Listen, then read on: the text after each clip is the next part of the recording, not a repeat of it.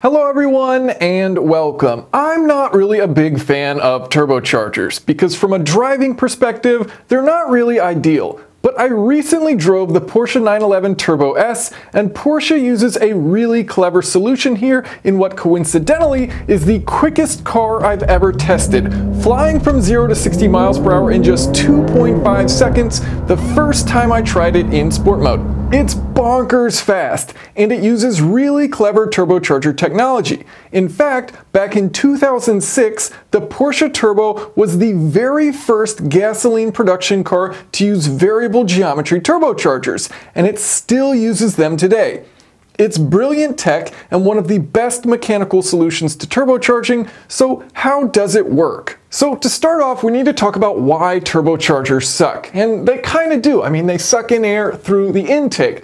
That's for the dads out there. I'm not a father. But the real problem with turbochargers is that the process takes time. They're not as responsive as engines that are naturally aspirated or perhaps supercharged. And so why does this happen? Well, if you look at your throttle, you've got atmospheric pressure sitting on one end, the atmosphere, the air that we're all hanging out in, and then on the other side, you've got your engine, and you're gonna send that air into that engine. So when you floor it and you open up this throttle valve, well, that atmospheric air then rushes in. Then that air is burned within the combustion chamber. It goes through the exhaust and starts to spool up this turbocharger, which then starts to pull in more air, forces it through the compressor side of the turbocharger, through the intercooler to cool it down, and then stuffs it in the engine. And then you start to make more exhaust, so you can spool this up faster, so you can pull in more air, so you can stuff more air in the engine and make more power. Again, this process takes time. It's not a snap of your fingers. When you open that throttle, you don't immediately have all that pressure stuffed inside of the engine, so you lose response.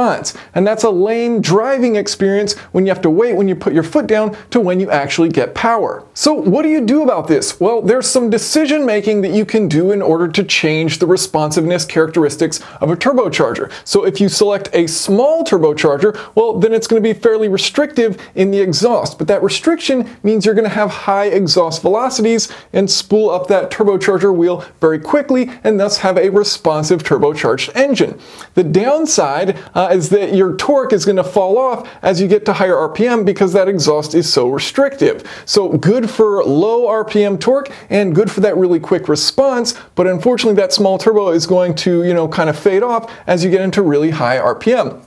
So for a high RPM application where you want big power, you might choose to use a big turbocharger which doesn't have as much restriction going through it. So you can flow a lot of exhaust through it. And that gives you high power with low back pressure, but it means that turbocharger is going to take a long time to spool up, and it may not spool up until higher RPMs, so you may have to wait until those later RPMs to get good power. So what does Porsche do? Well, they use a Borg-Warner variable turbine geometry turbo. And this turbo has adjustable vanes surrounding that turbine wheel. And so you can adjust the angle of these vanes and change the amount of back pressure that you have within this turbo. So if you position these vanes so that they have a really small gap, this is great for low exhaust flow because it creates a restriction and thus forces that air passing through the vanes to speed up and thus spools up your turbocharger really quickly. So you have high back pressure, but you have high velocity, and you get that thing to be very responsive.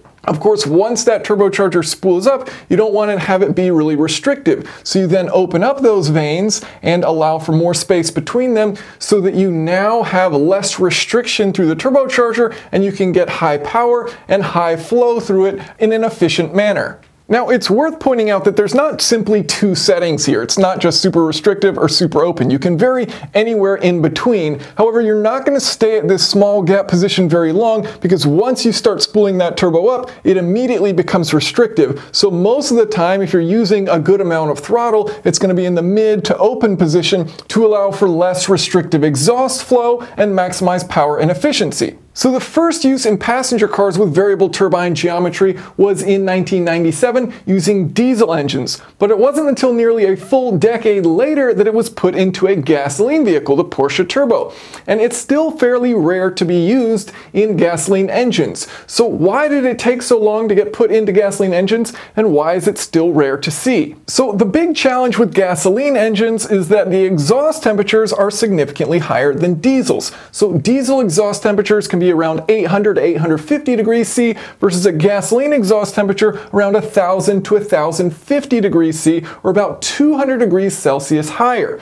I spoke with BorgWarner engineers and they told me about the two main challenges plus one more that are associated with these high exhaust gas temperatures in gasoline engines. So first of all, you have to deal with creep. So that's the material elongation over time. This isn't related to thermal expansion, it's a separate thing. It's basically the permanent elongation of certain parts, and it's more prominent when you get into really high temperatures. Of course, that's an issue if you have these really small, fine controlled parts, and you need to make sure they're never binding and always doing the proper thing. You also run into oxidation and corrosion as an issue when you start to get into really high temperatures. And finally, you have thermal expansion. So you have these really small parts, and then of course there's larger parts when you're looking at this item, and some of these parts, are going to warm up quicker than others. So you need to make sure that no binding occurs within it.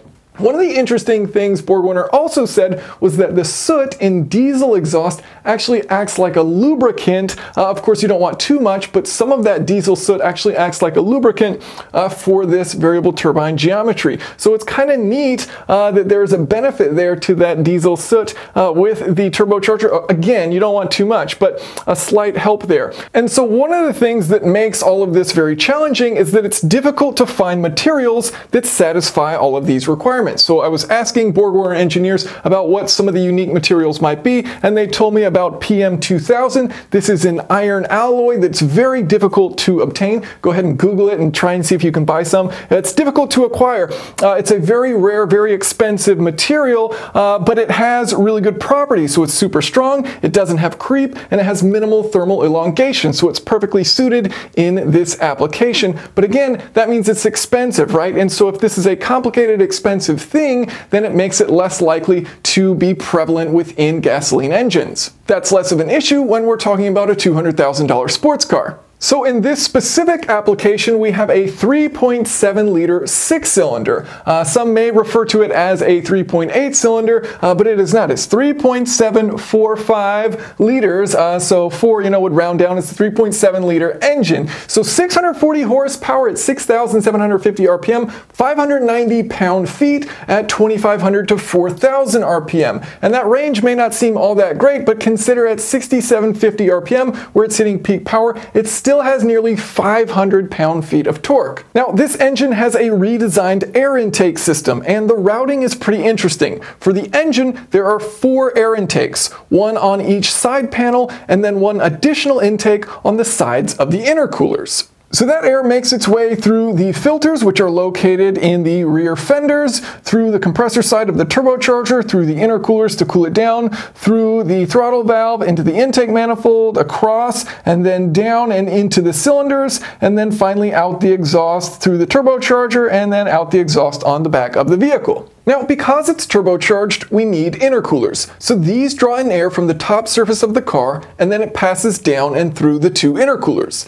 The air exits in 4 locations. 2 of the exits are directly below the intercooler, leaving through the middle of the bottom of the rear bumper. But there are 2 more exits on each side to assist with airflow. Porsche says the intercoolers are 14% larger than the previous model and have a 13% increase in cooling air flowing through them thanks to the new design. The new air intakes, located in the rear fenders, have a larger cross-sectional area and thus offer lower resistance and greater engine efficiency.